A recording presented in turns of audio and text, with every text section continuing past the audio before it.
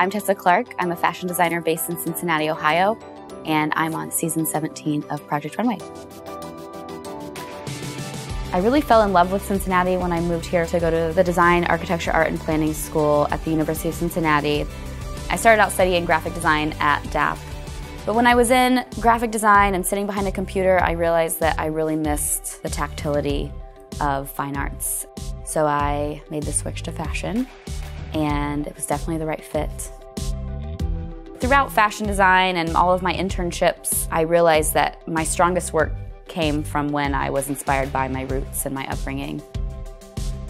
I'm from Greenville, Ohio, which is a small rural town. I am the product of two entrepreneurs. My mom's a potter, my dad's a miller, and I sort of wanted to pay homage to them with my senior thesis collection at DAP.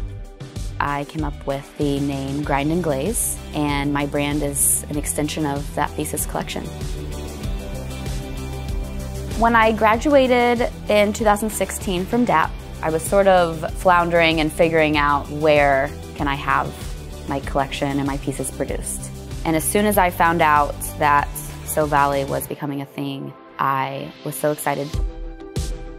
Sew Valley is a nonprofit manufacturing facility for sewn items.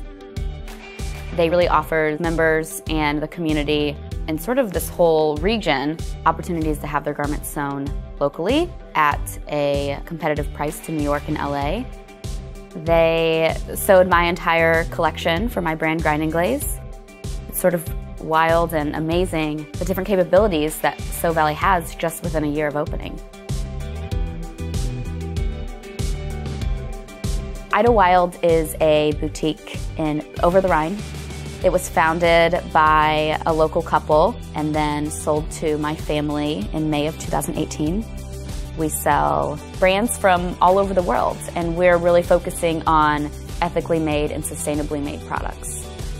It's a really great opportunity for me to be able to directly sell my products to customers that come in the store.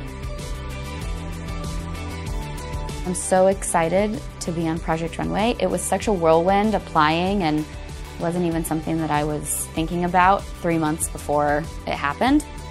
But I'm really excited, and I want to show the world that Cincinnati is a vibrant, diverse city, and that there's awesome fashion things happening here.